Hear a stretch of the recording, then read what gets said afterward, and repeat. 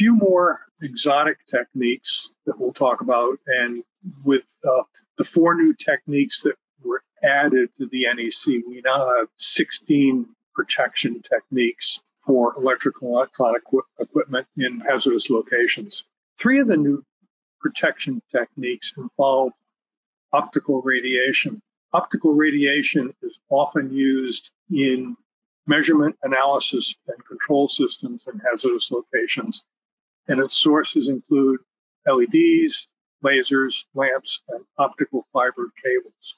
So what's the problem? Well, optical radiation can be an ignition source if it's not confined or controlled, because it can heat up surfaces, and the surfaces can then become ignition sources.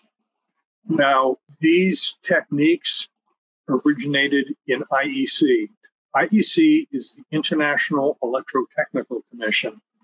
It is an international organization consisting of standards bodies in a number of countries around the world, and it generates international standards. There are 2 big standards bodies.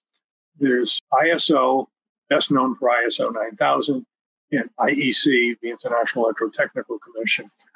The electrical standards mostly come from IEC, and most of the new hazardous location techniques that are recognized in the NEC originate in IEC, and that's why they have some unusual acronyms that describe them.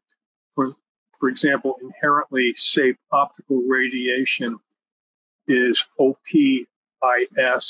Protected optical radiation is OPPR. And optical system with interlock is OPSH.